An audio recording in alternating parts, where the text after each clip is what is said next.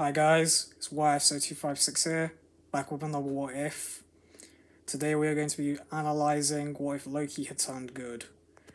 That's right, we're going to be covering the evil Brother of Thor, and even though he kind of turned good towards the end of his life before he was killed by Thanos, we're going to go back a bit earlier in his life. So let's get started, and as always, be sure to comment, like and subscribe, and click the bell for all notifications. So we begin things. In the original Thor movie, Thor has just been banished to Earth for his arrogance about trying to face off the Ice Demons and the Frost Giants. He is sent to Earth, and Loki is curious about his origins. He goes to the casket of ancient winters, and he puts his hand on it, and it turns to ice. He wonders, what is going on? Why is he like this? Odin then comes behind him and says, stop. He then puts down the casket and turns to his adopted father. Well, he doesn't know he's adopted yet. He asks, Father, why am I like this? He's scared. Loki has never been like this before. He doesn't know what to do, and in this moment, he can only look to his father for advice. You are not from Asgard, Loki. You are adopted. I took another thing from Eldenheim that day. That was you. Loki can't believe this. Why? He thought. Why all these years? No telling him the truth. Why all these lies? You dared to keep this away from me, father. Why did you never tell me? I thought I was being wise. I thought I was good. I thought one day we could unite our people of two kingdoms through two kings, you and Thor. Or was it because you couldn't accept a frost giant as king of Asgard? In this outburst, Odin falls in shock. He goes into the Odin's sleep. It's been too much. The banishment of Thor, Loki's outburst. It was too much for him to handle, and he fell into his Odin's sleep. Loki rushes to his father. He might be annoyed about not being known, his true origins, but he cared about Odin. After all, if it wasn't for Odin, he'd probably be dead by now. He and Frigga take into his quarters and put into rest. Loki then considers his plan he had originally done in the original timeline by allowing the Frost Giants and Loki to go through to Asgard in order to try and kill Odin. But he then changes his mind and thinks, no, that isn't right. I am not from that world anymore. He casts himself in his own mind away from Eldenheim and makes himself truly an Asgardian in his own right. He then says to his mother that in Odin's rest, he shall make himself temporary king and watch over Thor whilst he is on Earth. Thor, as in the original, tries to pick up Mjolnir, but is unsuccessful. Loki then for fun sends the Destroyer down to Earth to see what he can do against Thor. And in this, just like in the original, Thor is made worthy again to reclaim Mjolnir and returns to Asgard to confront his brother. He then finds Loki on the throne.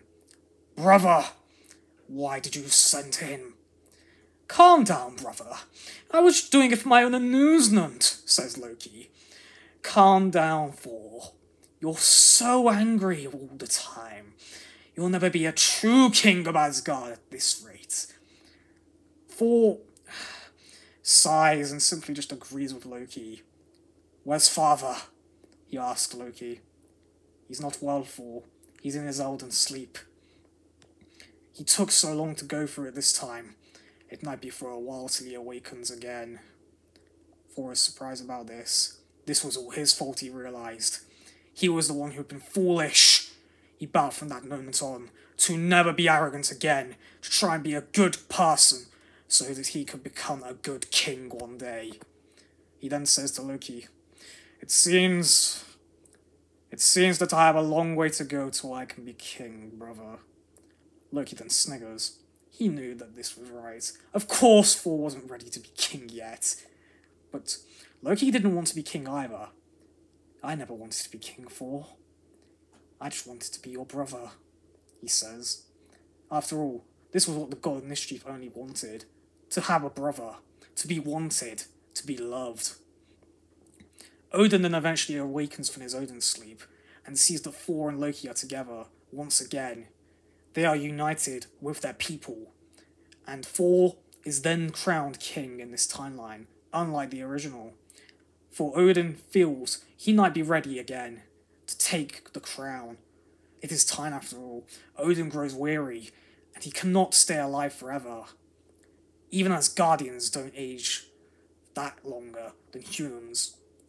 It's a few thousand years, but Odin is catching on in the years. I give to you the crown, my son, and hope you will make Asgardians proud and lead us to glory as we once did before. Thor is then crowned king and sits upon the throne. Loki then congratulates Thor as being king, and the two have a conciliation as brothers. They know that they are brothers, and nothing can stand in their way. But then Odin feels like his life is leaving him. He falls to the ground, collapsing. Thor and Loki don't know what to do. They call the guards to aid him, but nothing can be done. It's too late. But Odin doesn't feel worried or panic. He simply is calm, collective, and says to his both sons, "Farewell, my sons. I shall see you when you travel to Valhalla one day yourselves. I love you both, my sons." A tear falls from both Loki and Thor's eyes. They weren't ready for this. They couldn't see their father leave just now. "Father! Please, I'm not ready to leave without you.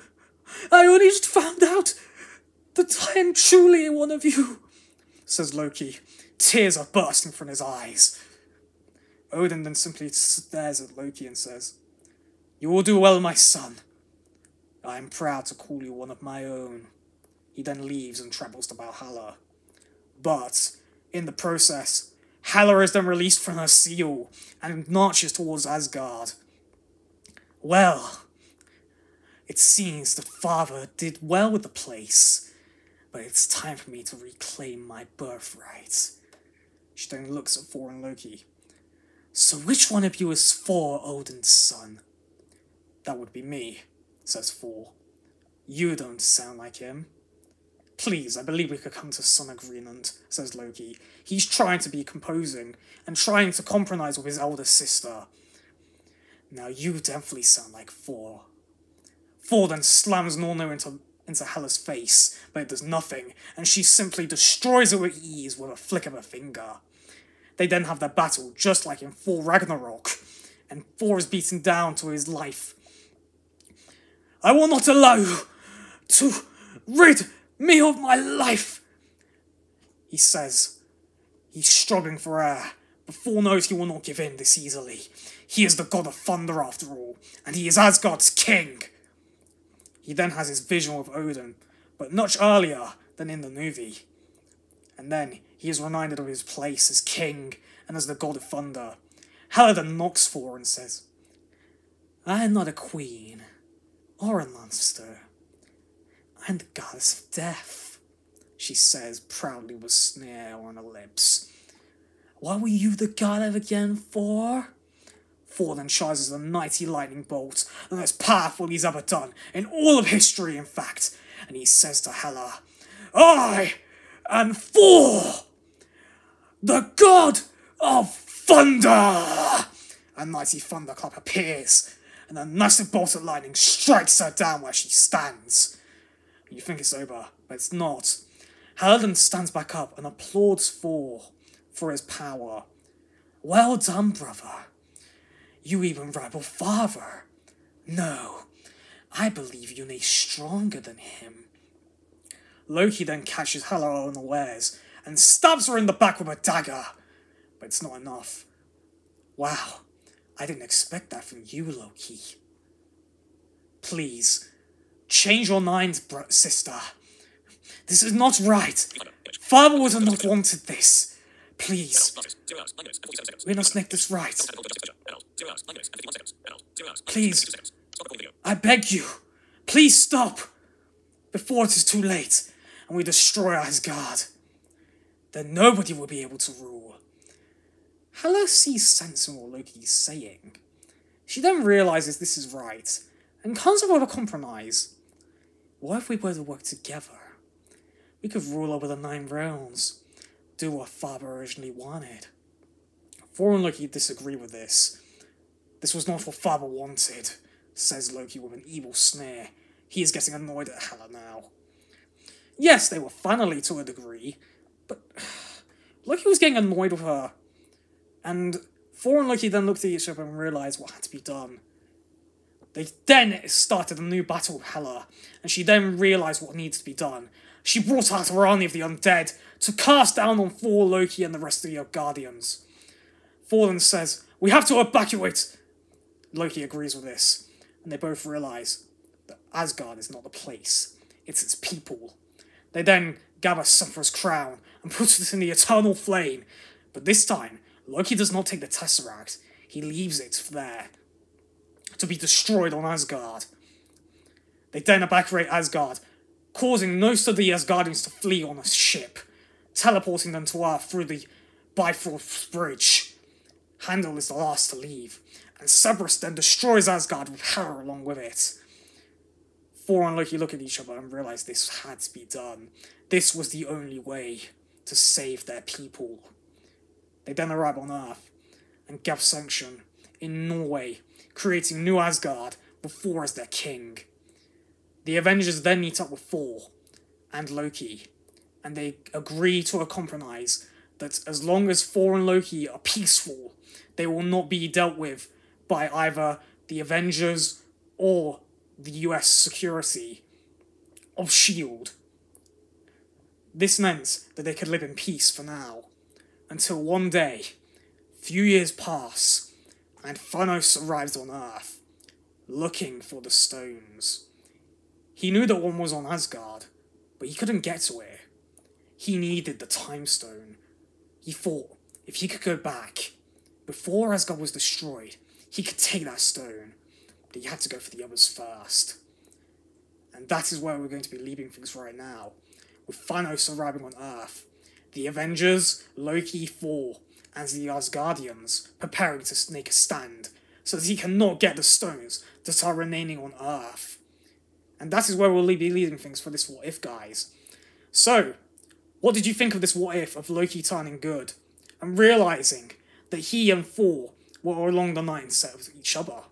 Realising that the Asgardians came first, not their royalty, not their pride, but the people. And as always, guys, like, comment, subscribe, and I shall see you in the next video. Take care now. Bye.